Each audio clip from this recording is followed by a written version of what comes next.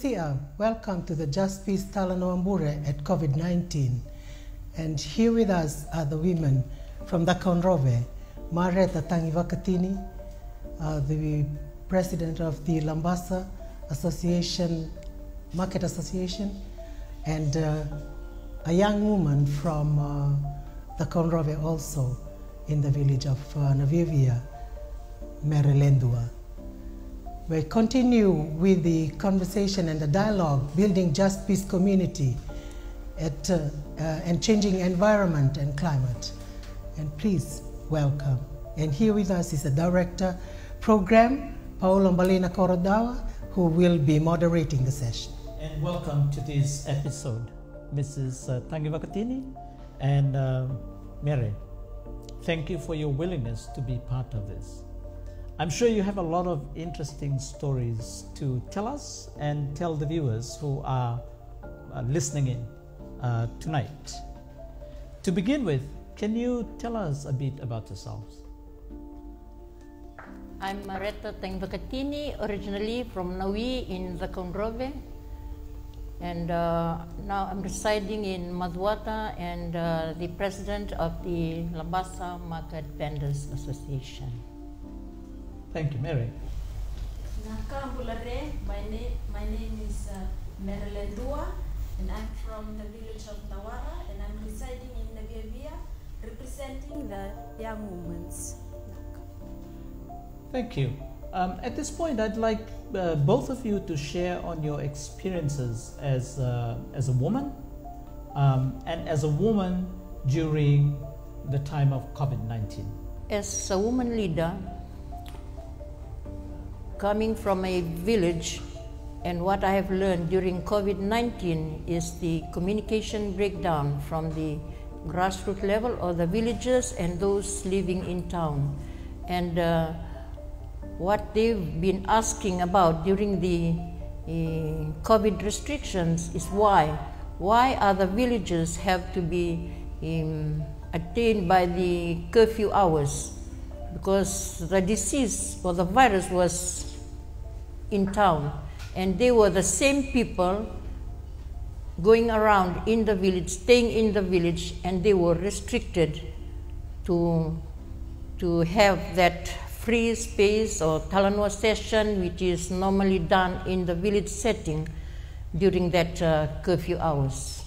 Thank you, Mareta. Mere, what are some of the experiences and priorities for you as a woman leader? Well, as a leader, in our community, we are facing the lead insecurity. We really need to look into that. And as a young leader, and during this COVID-19, we have to plant our own food. And this issue, it's really a big thing for us in the community. Thank you, Mere.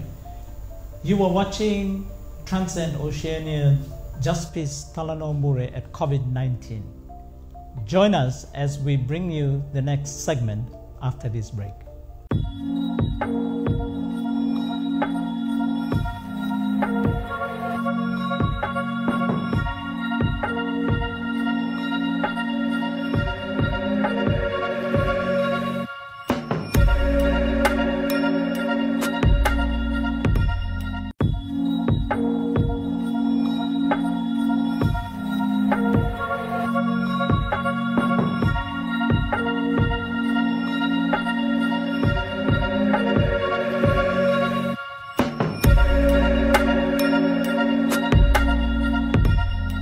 Welcome back to this segment, Mareta and Mere.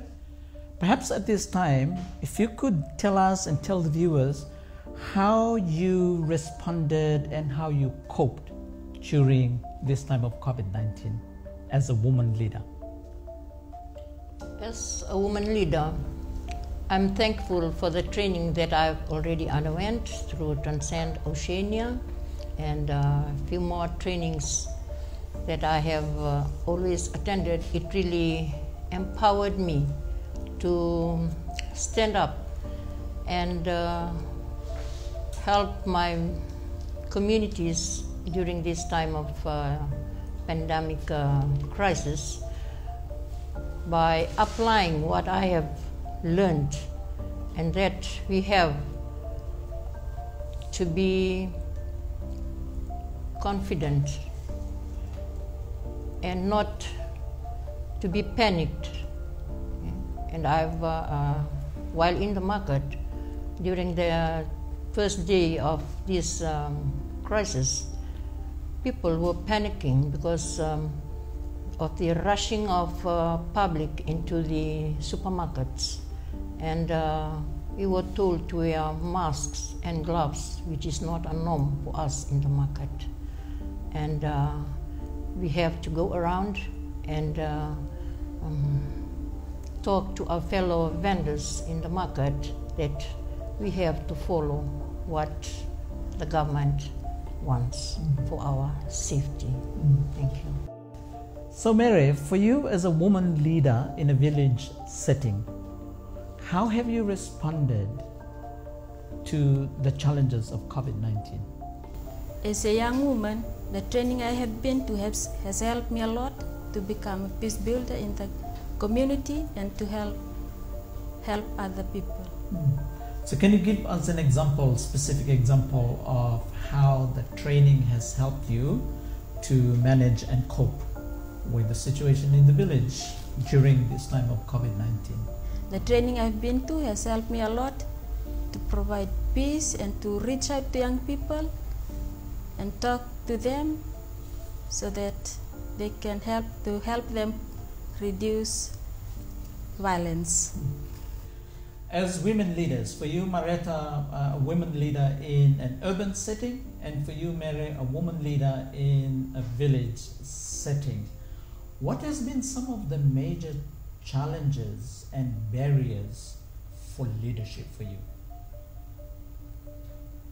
As for me, in the market, I'm surrounded by males.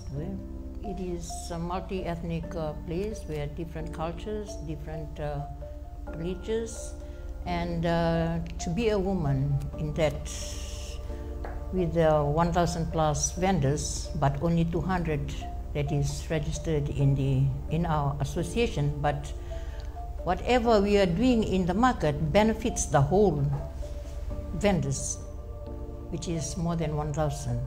And I have to stand up and whenever the crisis happens, I have to leave my stall, and also to my fellow women committee reps. We have to leave our stall and help the market attendants in making sure that law and order is followed in the market. And during any time of crisis, we have to help them understand that we are bound by our market bylaws. It sounds like you play some mediator role in your workplace when issues come up. Yes. Mere, as a woman leader in a village setting, what are the major challenges and the barriers for you? Well, in the village, the men always speak and left out. So being the leader, we have to work hard and to make sure that our voices are being heard. So during the crisis, we have to go to Ranginikoro, and he has to send the message around so that they can follow the structure. Thank you. You are watching Transcend Oceania, Justpeace Talanoa Bure at COVID-19. Join us in the next segment after this break.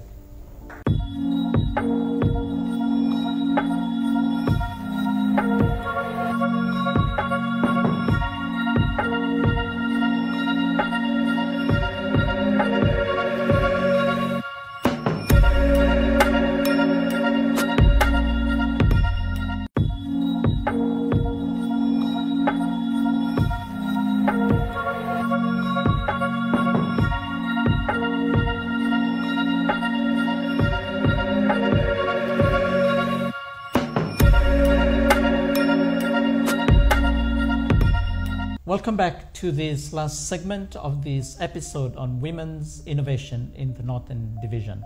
You have worked so hard as women leaders in the village setting and in the urban setting to bring about change. And some of those changes are the things that you've talked about in your challenges that you want change in the Northern Division.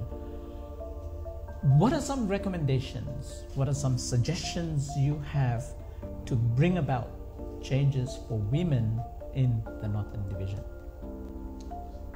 Government officials have to have better understanding when they deliver any information, and there should be wider consultation to women and girls. Like in the village structure, we normally have male as the headman, the Turanganikoro, and during time of crisis at COVID-19, while I was in the village, there were no sugar in Sabsabu, but our women have to go fishing and tend to have meals from breakfast, lunch, and dinner. And that really touches me, because they were always on the sideline during any discussion or any decision that is made in the village. And in the market, I've seen that women vendors have to go home because of the restriction, the overcrowded in the market, and they have to come up with this barter for better system. And that really helps women. When they are not coming to the market, they just do it online, and that's where they start to earn their living, and not just depending on selling in the market. Thank you. Thank you. And for you, Mere, what are your recommendations in the village setting where you come from for changes for women? Well, in the community, we really need support from government or officials to help us head our title of land, because in this COVID-19, it really taught us a lot to plant our own food, and we had this little land, so it taught us to use our resources wisely and sustainable. Thank you again, Mareta and Mere, for joining us in this Justpeace Talanoa. That brings us to the end of this episode. Thank you for watching. As we conclude with our Justpeace Talanoa Bure at COVID-19, we are reminded once again, here with us is Mareta Tagivakatini, the president of the Labasa Market Vendors and Farmers Association, and Mere Ledua, the young woman leader from Naviavia, the Conrobe. To transcend just peace and development is to continue the work of building just peace development in changing environment and climate.